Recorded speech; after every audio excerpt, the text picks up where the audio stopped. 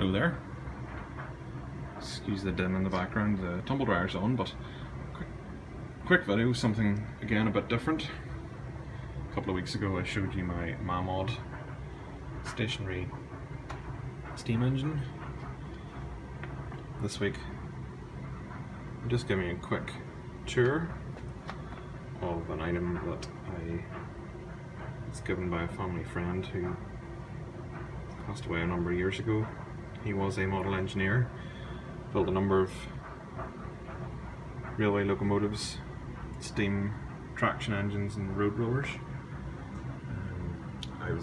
Our family were given this really, must be 20 odd years ago, with the view that maybe one day one of us would work on it. As I'm sure you can gather from my YouTube channel, I'm more of the classic car restorer. However, this certainly would be a project for down the line. This is a Heilan Lassie, based on Lbsc's drawings. The chassis and running gear has been largely completed. There are 3 cylinders. Now, I will admit I'm not an expert,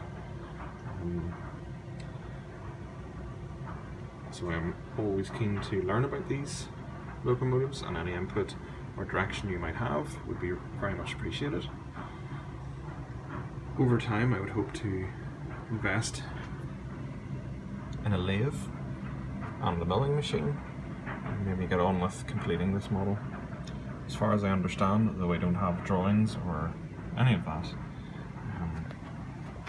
I'll be needing a boiler still, obviously, smoke box, and various other bits of pipe work, injectors, and even the tender. So just something of interest. Any information or hints, tips, suggestions, even history, I'd be happy to know. I'm not an expert. I'm always keen to learn about these things. Just think it's an interesting piece. Something we might all appreciate having a look around. I hope you enjoyed that.